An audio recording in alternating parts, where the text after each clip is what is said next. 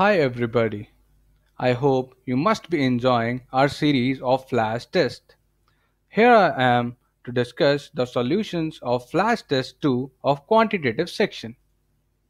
Before heading to the questions, I would like you to introduce the quantitative section of GMAT.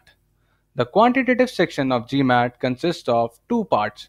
One is problem solving and the another is data sufficiency. The first, problem solving questions. This is the same 5 answer multiple choice format you have seen on any standardized test. You are given with a question statement and 5 option choices, out of which only one is correct. The second part is data sufficiency. This question type is unique to the GMAT. The prompt asks a question without giving enough information to answer. The prompt is followed by two statements, statement 1 and statement 2. And we have to determine for each statement, does the statement allow us to answer the question? The 5 option choices are: Choice A, statement 1 alone is sufficient, but statement 2 alone is not sufficient to answer the question. Option choice B says statement 2 alone is sufficient, but statement 1 alone is not sufficient to answer the question. Option choice C says both statements together are sufficient, but neither statement alone is sufficient to answer the question. Option choice D says each statement alone is sufficient to answer the question. Option choice E says statements 1 and 2 together are not sufficient to answer the question. So if by statement 1 I am able to solve the question, so only option choice A and D can be the answer. Look, A says statement 1 alone is sufficient, but statement 2 alone is not sufficient. This can be the answer when you have solved the question by statement 1. And D, each statement alone is sufficient, can also be the answer if statement 2 alone is able to solve the answer. Right? So we call it AD and BCE approach. If by statement 1 you are able to answer the question, then you are left with only two answer choices, A and D. And if by statement 1 you are not able to answer the question, then you are left with three answer choices, that is B, C and E. Now let us move to our first question of flash test 2. The question says, is xz greater than 3? Then we have two statements, x by 4 is equal to 3 by z. And the second statement is x square yz is equal to 3xy. This is a data sufficiency question. These are the option choices as discussed above. They are always kept in the same order. Now let us move to the solution. Look at the first statement. X by 4 is equal to 3 by z. Clearly, by cross multiplication, we get xz is equal to 12, which is clearly greater than 3. Therefore, statement 1 is sufficient to answer the question. So, by AD and BCE approach, BCE cannot be the answer to the above question. So, we are left with A and D. Now, look at the second statement. X square yz is equal to 3xy.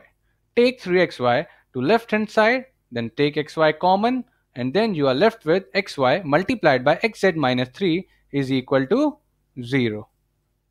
This states that either xy is equal to 0 or xz is equal to 3.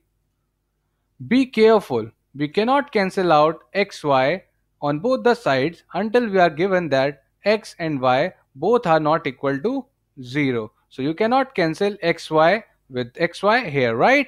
So xy can be equal to 0 or xz can be equal to 3. Therefore, statement 2 alone is not sufficient to answer the question.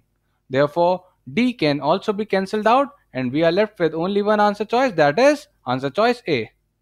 So, answer to the question is statement 1 alone is sufficient, but statement 2 alone is not sufficient to answer the question.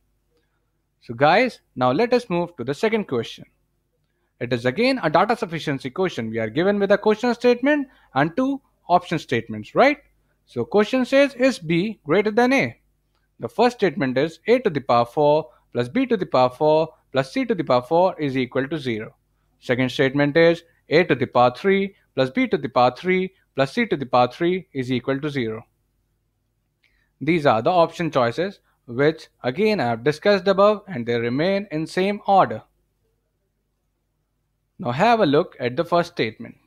It says a to the power 4 plus b to the power 4 plus c to the power 4 is equal to 0.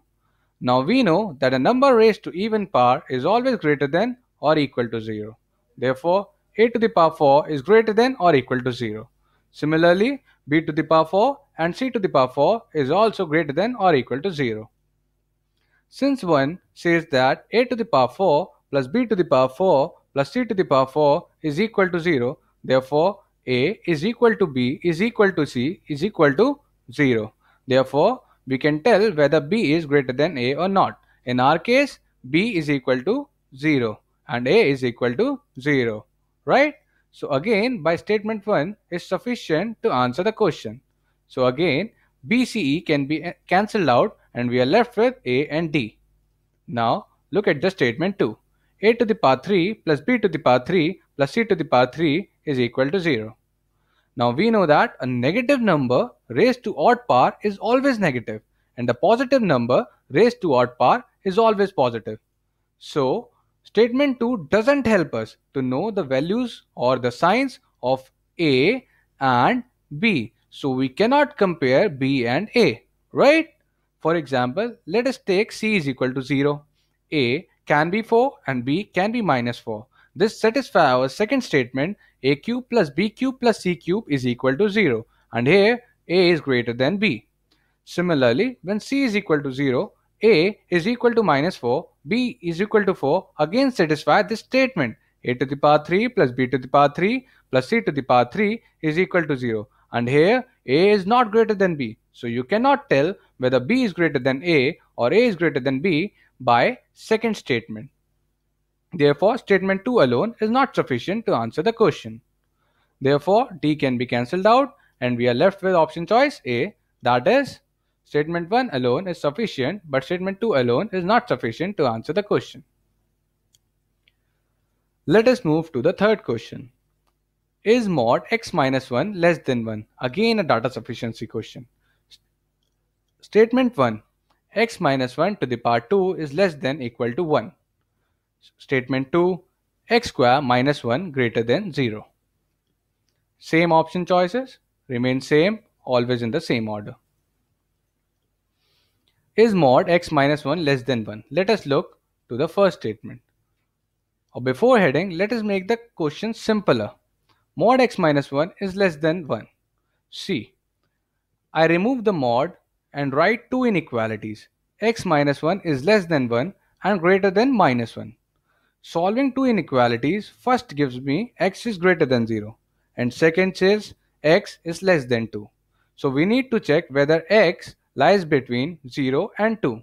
Be careful, x cannot be equal to 0 and cannot be equal to 2. Look at statement 1. X minus 1 to the power 2 is less than or equal to 1. Taking square root on both the sides, we get mod of x minus 1 is less than or equal to 1. Again, make it look simpler. X minus 1 is less than equal to 1 or greater than equal to minus 1.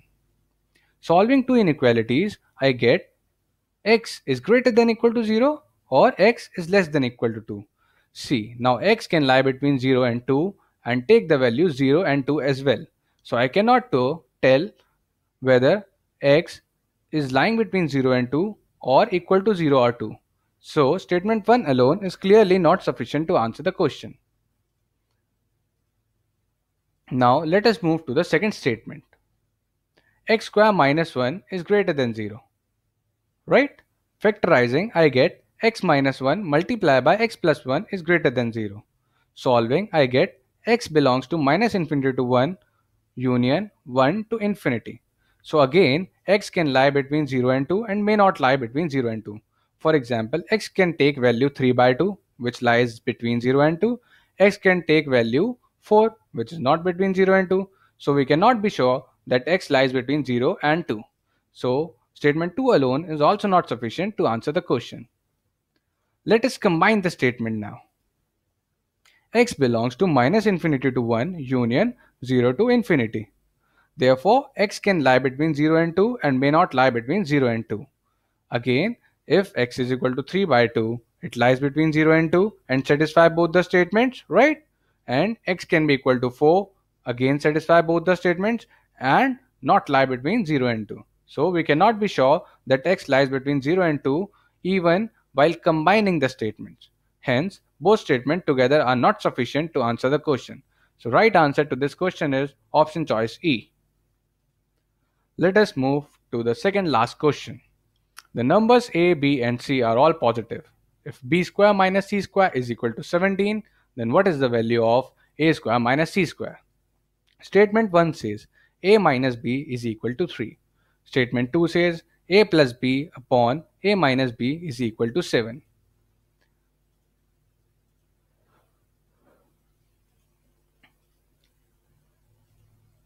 Now, since the two statements give me the equations involving a and b, so let us convert the question into the form of a and b. For that, let us assume a square minus c square is equal to x, and we are given b square minus c square is equal to 17. Subtracting 1 from 2, I get a square minus b square is equal to x minus 17. See, I need to find x, that is a square minus c square. So I need to check whether I can find x or not by the statements. First statement, a minus b is equal to 3. Put the value of a minus b is equal to 3 in a square minus b square. I get 3 multiplied by a plus b is equal to x minus 17. Now can I find x? The answer is no, because I don't have the values of a and b. Therefore, statement 1 alone is not sufficient to answer the question. Take option choice 2 now. We have a plus b upon a minus b is equal to 7, or a plus b is equal to 7 multiplied by a minus b. Again, I get 7 multiplied by a minus b ka whole square is equal to x minus 17 when I place a plus b is equal to 7 into a minus b. Now again I cannot calculate x since I don't have the values of a and b. Therefore, statement 2 alone is also not sufficient to answer the question. Now let us combine the statements. Now I know a plus b upon a minus b is equal to 7 and a minus b is equal to 3. Therefore, a plus b is equal to 7 multiplied by a minus b, that is 7 multiplied by 3 is equal to 21. Sorry, I get 7 multiplied by 3 is equal to 21. Therefore, a minus b multiplied by a plus b is equal to x minus 17. 3 multiplied by 21 is equal to x minus 17, or x is equal to 80. Therefore, statement 1 and 2 together are sufficient to answer the question, but neither alone is sufficient to answer the question. So right answer is option choice C. Let us move to the final question. If a is equal to 2b, is a to the power 4 greater than b to the power 4? Statement 1 says a square is equal to 4b square. Statement 2 says 2a plus b is less than a by 2 plus b. Again, the same option choices of data sufficiency question in the same order always. Now, first resolve the question into simpler form. Take b to the power 4 on the left hand side. A to the power 4 minus b to the power 4 is greater than 0. I need to check this. Now a is equal to 2b given in the question. So a to the power 4 is equal to 16b to the power 4. Write 16b to the power 4 in place of a to the power 4. I get 16b to the power 4 minus b to the power 4 is greater than 0, or 15b to the power 4 greater than 0. Now I know even power raised to any real number, whether it is positive or negative, is greater than 0. But I just need to check, is b equal to 0? Because if b becomes 0, 15b to the power 4 will be equal to 0 and not greater than 0. So I just need to check whether b is a non-zero quantity or a zero quantity. Right? B is equal to 0 or not. So let us move to the first option statement. It says a square is equal to 4b square. It doesn't help me at all to know whether a is equal to 0 or b is equal to 0 or a and b both are not equal to 0. So clearly statement 1 alone is not sufficient to answer the question. Let us move to the second option statement. It says 2a plus b is less than a by 2 plus b. Now cancel out this b. 2a minus a by 2 is equal to 3a by 2. So 3a by 2 is less than 0. Therefore a is less than 0. Now a is equal to 2b and a is a negative quantity. Therefore b, which is equal to a by 2, is also a negative quantity. Now I know b is a non-zero quantity. So 15b square is obviously greater than 0. Therefore statement 2 alone is sufficient to answer the question. So the right answer to this question is statement 2 alone is sufficient, but statement 1 alone is not sufficient. So that was all for the flash test 2. Hope you are enjoying this.